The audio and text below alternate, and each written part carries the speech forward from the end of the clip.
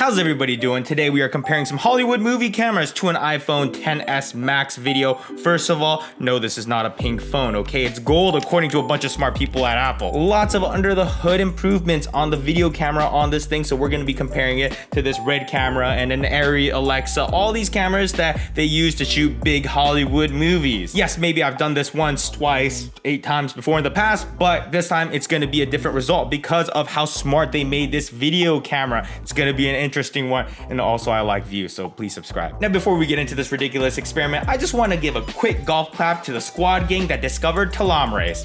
If you don't know what telomerase are, oh brosif, you are missing out. Now we're all made out of like a kajillion different cells, right? And if we take a closer look, there's a bunch of these like little DNA strands all scattered up in there. And these strands are held together with something called telomeres, which a lot of scientists describe them as like these plastic caps at the end of your shoelaces. As these plastic caps unravel, they start to fray and eventually it just falls apart. It's very similar to the way our DNA works. We're all basically born with like these nice long telomeres at the end of all our DNA strands, but from the moment we're born, they slowly start to shorten every time the cells divide. That's how forensic scientists can look at a blood stain, look at that DNA, measure that telomere, and generally estimate how old this person was. A lot of people call it life's fuse because you can see it get shorter and shorter, and when that happens, age-related diseases will come asking you if you want to Netflix and chill, and that bucket will get kicked. Are you terrified yet? So were these 3 people, and they basically went out to find the oldest living thing on Earth, which was a bristlecone pine tree measured to be over 5,000 years. They went up to that tree and went,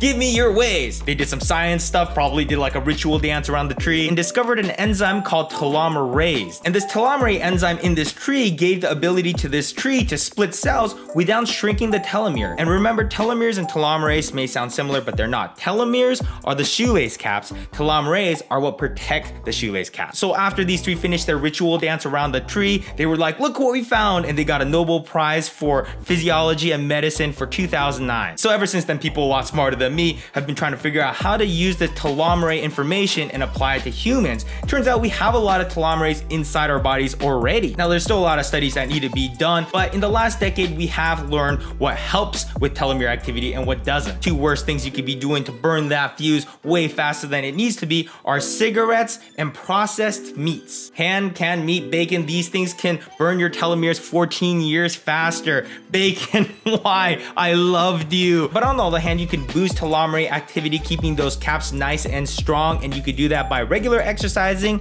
and eating a whole lot of whole plant-based foods. So yeah, if you don't want to get wrinkles so early, then go eat some spinach and a whole lot of veggies. It's much cheaper than Botox. Actually, I have no idea how much Botox costs, so I could be wrong. And of course, frequent exercise, not only for your telomere, but it's one of the fastest way to create brain cells, and you're gonna be jacked and just all around good. You're gonna take over this world. What was this video about again? Oh yes, cameras. All right, let's get to that. Do I look legit? You look pretty legit. Just act natural. Whoa, it's heavy. For this first test, we're gonna start off with the Arri Alexa, which has filmed a ton of different films. For example, the latest Blade Runner, which won an Oscar for Best Cinematography. And of course, the iPhone XS Max mounted next to it. Let's see if you can figure out which camera this sequence was shot on. Here we go.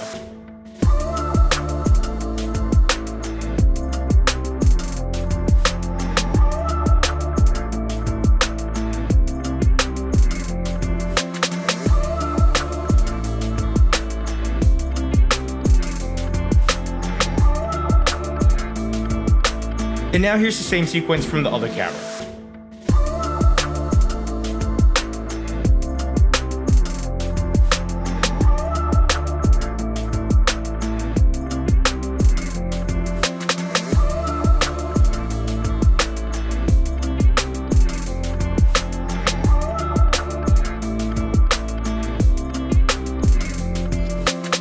Okay, so now before I spew all my opinions at you, I want you guys to take that poll on the top right. Tell me which camera you like better. Camera 1 on the left, camera 2 on the right. And also, this song was sent to me by one of my viewers, Dimmed. Thanks for sending this over and letting me use it. SoundCloud link in description.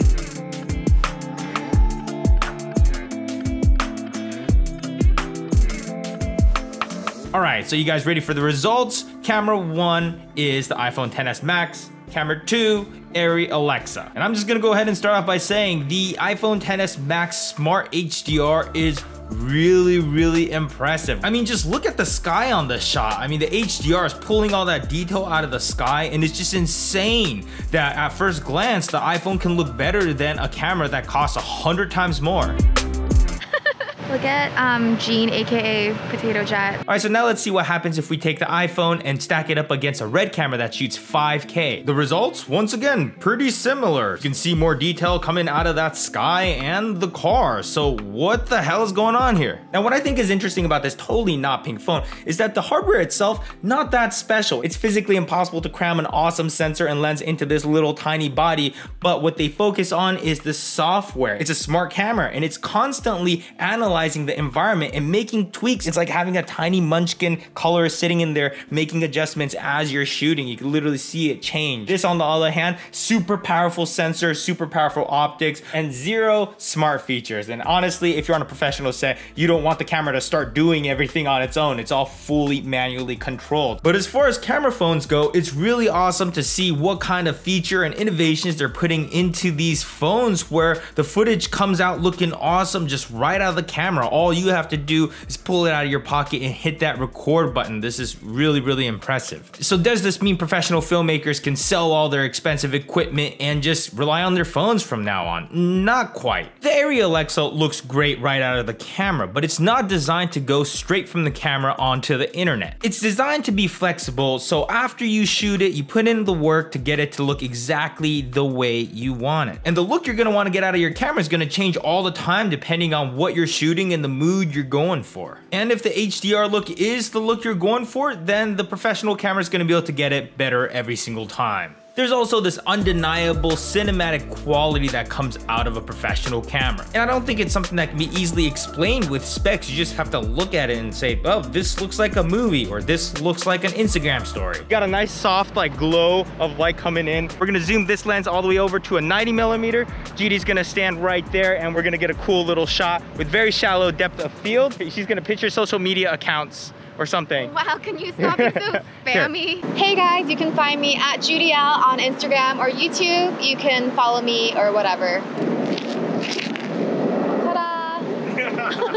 So yeah, let's not forget that a lens is a really, really important part of the camera. You have a limitless option on professional cameras, but using the zoom option on phones just never looks that great. So let's say you want to shoot an interview with a tight angle lens, you're gonna get much better results on a professional lens. Unless of course Steve's the one in front of the camera, then you're screwed no matter what. Now let's talk about lighting for a second. A lot of times if we're trying to create a cinematic lighting environment, we create a lot of contrast, which includes creating a lot of dark pockets of light. So it's pretty important that you can point a camera at a dark patch and still have it look good. And in this example, the red can look into a dark area, and yeah, it does look dark, but it still looks good, beautiful, and sharp. Opposed to the iPhone that just looks super grainy, mushy, and just like a little bit like puke. It reminds me of puke. So yeah, pretty much to nobody's surprise, an iPhone is not as good as a cinema camera. But at the same time, I do think it's fascinating how good these phones are starting to look with all the artificial intelligence, alien, spaceship technology going into these things. And who knows, maybe we'll start seeing some of these smart features in future DSLRs and mirrorless cameras. I mean, this technology is moving so fast that in 10 years, the way we see a professional camera could be completely different. So